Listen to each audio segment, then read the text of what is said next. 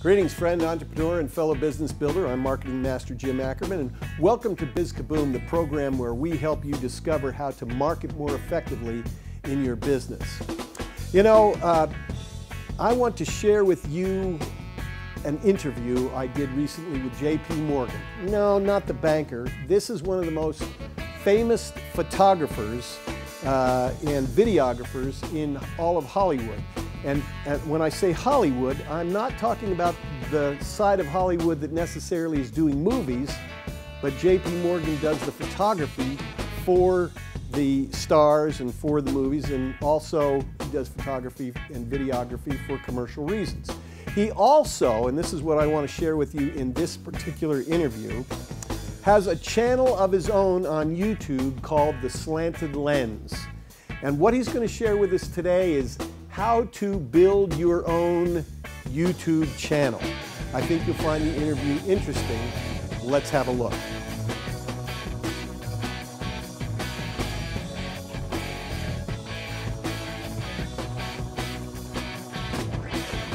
Today we're talking to J.P. Morgan, who is one of the planet's foremost professional commercial videographer and photographers. He's worked for clients like Disney, MGM, Universal, FedEx, and NBC.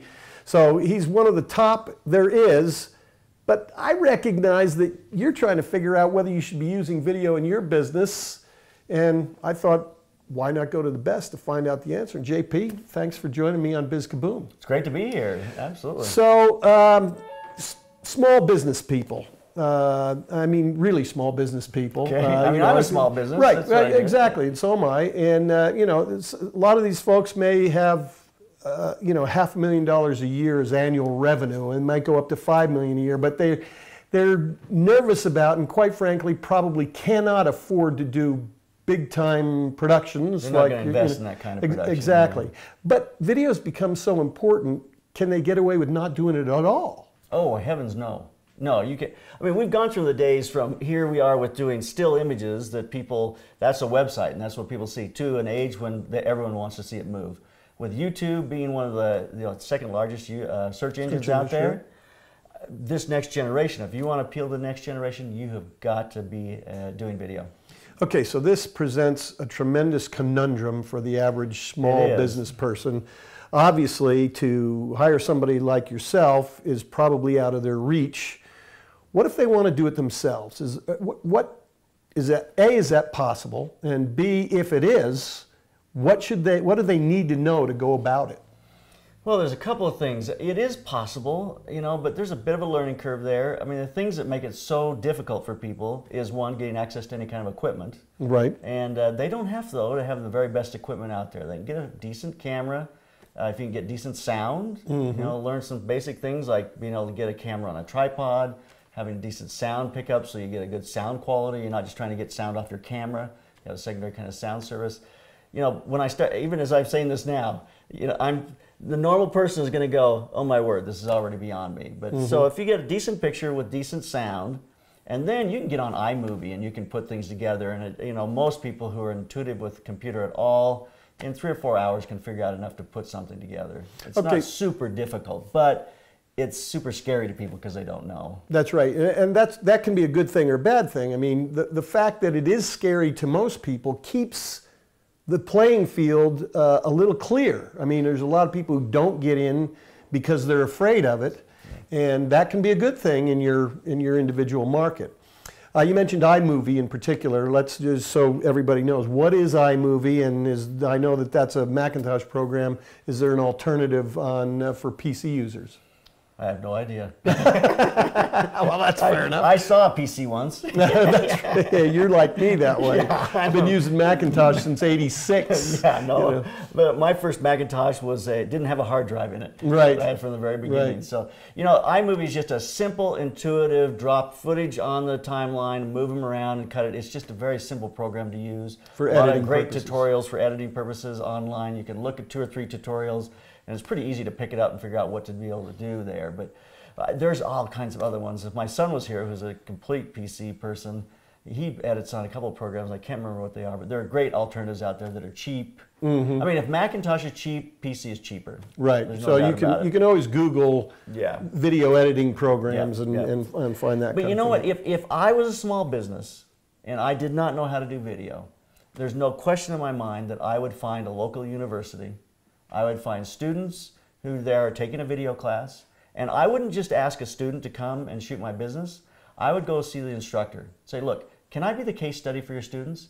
Send nice all idea. your students over one at a time throughout the semester, have them do a video of my business, and now take all those and we'll have a party. I'll put food together, I'll create a little event at my place, we'll show all of them, and I'll give a $100 award to the person who gives the best video. Oh, yeah. I mean, just something to engage them. A lot of times classes are looking for projects to work on, you know, something to kind of get them going. So that was just something I've suggested before to business owners. So it's something you can do. You know, lots of small businesses, they pull out their cell phone and stick it on a selfie stick and push the button and try to talk to people. And a lot of it feels like it's just off the cuff, you know, that hasn't been thought through in any way, shape, or form.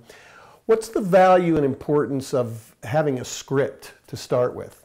Boy, I struggle with this with my clients because they'll come to me, larger companies, you know, $52 million company, and they're going, can we just shoot on Thursday? And I'm going, no, we've got to make an outline, then we've got to have a rough script. I think you're really smart to sit down and say, what are the things I want to convey about my business? You know, what kind of format will help me to say the things? You know, what are some pictures that will help me show what I want to convey about my business? And then just put those things, at least those bullet points down, so as you start doing your video, you can cover each bullet point and know what kind of visual is going to go with each one of those. That helps you kind of make a visual as well as a verbal script to go by. Right. Now you mentioned, let's make sure we get the, you know, the picture right, then let's make sure we get the sound right. You didn't mention lighting. You know, it's interesting. Nowadays, people are very comfortable with just natural light. So if you get yourself in a room and you're facing a window and you let your camera look back at you, most everyone's going to think you lit it just fine. Okay, good. Now, I come from a world of lighting where that drives me crazy. Right. But you know what, if I didn't have access to light, and my daughter called me up one day and she goes, Dad, I got to take a picture of my friend and I don't know what to do. I said, well, look, if you want it very dramatic, just go to the bathroom, got a window behind you, set her in front of you, point your camera at her, and that small window behind you will make a very small light on her face, and you just get a little below it, take a picture, and the pictures look pretty fabulous, actually. So windows are great. Just get a window behind you. No, sorry, get a window behind the camera that's going to be a light towards you. Right, toward the subject. Towards the subject matter. So you're sitting in your chair looking out the window, then that gives you a great bit of light. If you can start to work with some light and that, but it really becomes a level where now you got to purchase equipment, you got to have equipment or borrow equipment.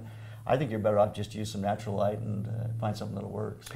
You've mentioned in the past too that sound is so critical to video.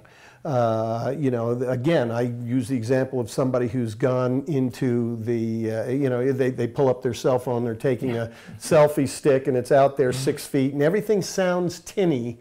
And sometimes you can't understand it, and they turn away from the camera and you don't hear what they're saying and those kinds of things.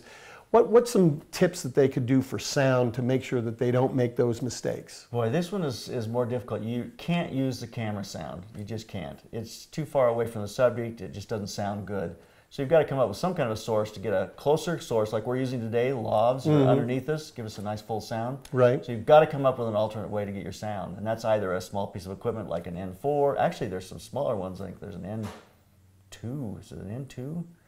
Anyway, they're like $150. You can just set that between them on a little light stand, and for $200 you have a sound source that is 1,000 times better than what you'll get on your camera. So if we get a $200, roughly $200 sound system, for lack of a better word, and then a camera, what are you going to recommend there, and how much is a legitimate investment for them to make if they're going to be consistent with their videos? If you're a small business and you're going to be putting up videos on a regular basis, you'd be crazy not to buy a $150 tripod, a $600 camera like the T4 or T5i. Is there a brand there, Canon? That's a Canon. So that's a very simple camera. It'll give you a great video and great to work with, and then a $150 recorder.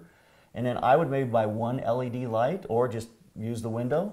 So for under $1,000, you know, you're going to be able to have a small little production kit that'll give you nice videos, and then you get on iMovie or something on PC and edit them together. So. Okay, finally, before we leave, talk to me about how often somebody should put up a video, or the need for, should there be consistency, or one, you know, you talked about the idea of going to a website and there you see a video.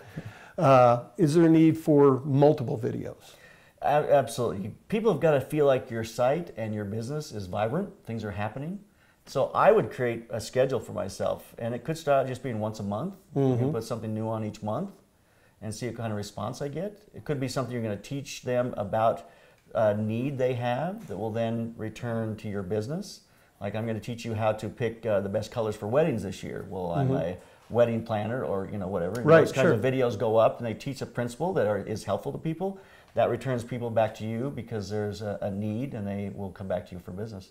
So I think consistency. There is nothing more important than consistency. A video 1 month and 5 the next, and then 3 months before you do the next one is just not going to create any kind of a following, not going to create any kind of a cohesive, you know, these people come to your website for the needs they have. Gotcha. Any final word of advice, because we're out of time? It's really, I can't emphasize enough, I really can't emphasize enough that you have to do video. It's the future of your website, of your business, and you have either got to find someone who can do it for you, or you've got to conquer it yourself. But not doing it, it just leaves you behind in the marketplace. Terrific. J.P. Morgan, thank you for joining me on BizKaboom today. We'll have you back soon. Thank you very much. And you stay tuned. We've got more. I'd like to thank J.P. Morgan for that terrific interview, and certainly you should be subscribing to The Slanted Lens if you have any aspirations to do a YouTube channel or a video channel of your own.